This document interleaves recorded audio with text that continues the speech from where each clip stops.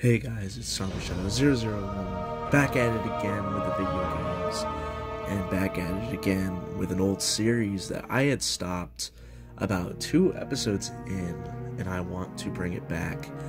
I feel like, considering where Destiny 2 is right now, the fact we have Shadowkeep coming up in a couple of months, and the fact that Season of Opulence is in full swing, I felt like this would be the best time to bring back an old series, Exotic Stories. I will try to post as many as I can today, so I will be recording at least 3 for the 3 newest weapons that have been added to Destiny 2. So, without further ado, we're going to start with this specific episode, which is about the Lumina. What is a Guardian's worst fear? It's not losing. It's not dying without a shred of light left. It's not being alone.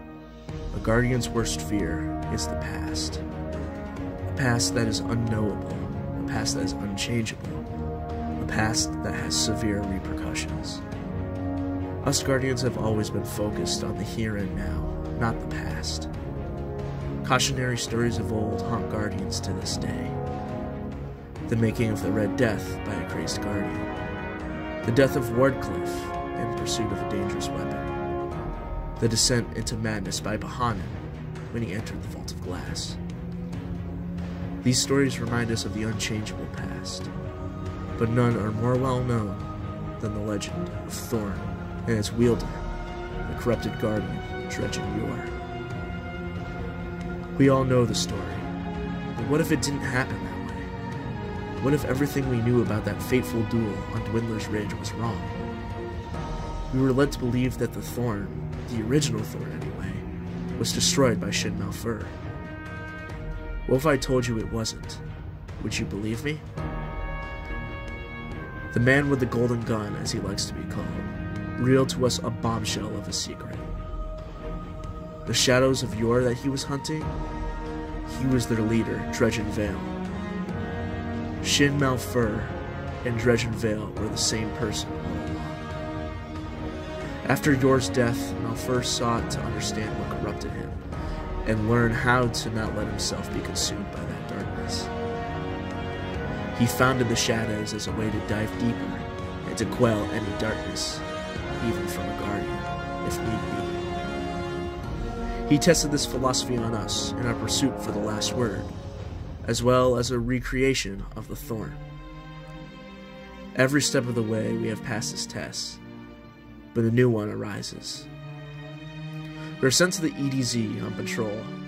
When near the salt mines, we discover a chest. The chest contains 2 objects, a letter and a system positioning device. This letter is from Shin. He claims that he's entrusted us with the original Thorn, the only weapon that can kill a Guardian permanently.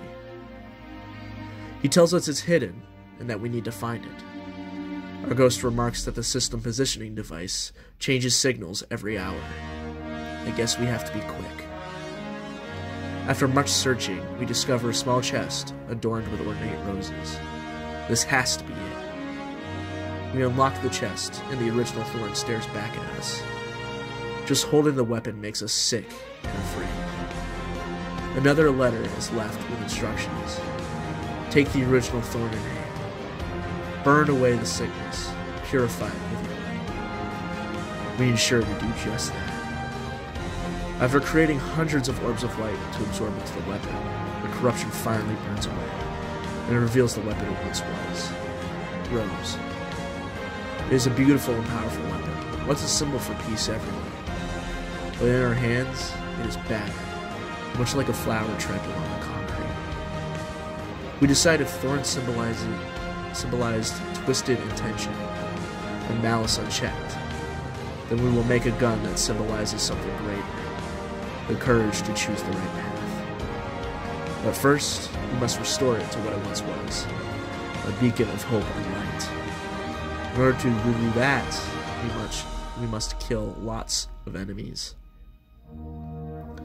After days of hard work, we faced the hordes, defended the light, and banded together in order to restore Rose. And it worked. The project is going well. It's mechanically sound, and it's synergized with our light. But the work isn't done. Not yet. We must assemble a fire team and use our light together to prevail. There are no mentors here, just us. If we learned anything after the Red Legion invaded, it's that standing alone is futile. You need a team in order to push back. Our fire team did all manner of activities, strikes, crucible, patrols, you name it. But during that time we realized, if Thorn was a weapon of selfishness, then this weapon will be one of selflessness. And with that thought, we went into Crucible, killing Guardians together, creating orbs of light for allies, and saving each other from invaders in Gambit. By this time, we feel ready to finish what we started. The weapon is ready to be complete, and in a way, it's kind of poetic. We decide that we need to reclaim stolen light from the Hive, and redirect it into the gun. With any luck, the weapon should bloom, from a trampled flower to a healthy, elegant rose. We head to Mars to reclaim our lost light from Zol and his frozen hive. Once we finished him off, the weapon began to transform. With a flash of light, our new gun was brought forth. This gun was pure white. The barrel twisted into a beautiful pattern of delicate rose petals, with golden thorns protruding out of the sides. The grip was twisted vines, and the magazine was shaped like a seed pod. We did it. Now what to call this weapon? We dwell on everything we've accomplished. Everything. We found a way to forge a past of darkness and corruption into a future of light and purity. If the past was our worst fear, then this weapon will ensure a bright future. Darkness and light, duality. If Thorn represented darkness, then this weapon represents the light. The name comes to us like a bolt from the blue. Light, we repeat. This weapon shall illuminate the path of the righteous. We shall name it Lumina. Alright guys, so that is the story of Lumina, which is what we created in Destiny 2 from Season of Opulence. I know I kind of flubbed a couple of words there. This took me forever to write. But yeah, so that is the story of Lumina, one of my favorite hand cannons. You can always check out how to get the weapon itself on one of my videos, which is how to get Lumina. And I'll just leave you with this story, and like I said at the beginning of the video, I'll be coming out with 2 more next to Lumina. And I won't reveal what those are in order to kind of keep people guessing. I'm pretty sure you'll be able to know what it is if it has to do with Season of Opulence though.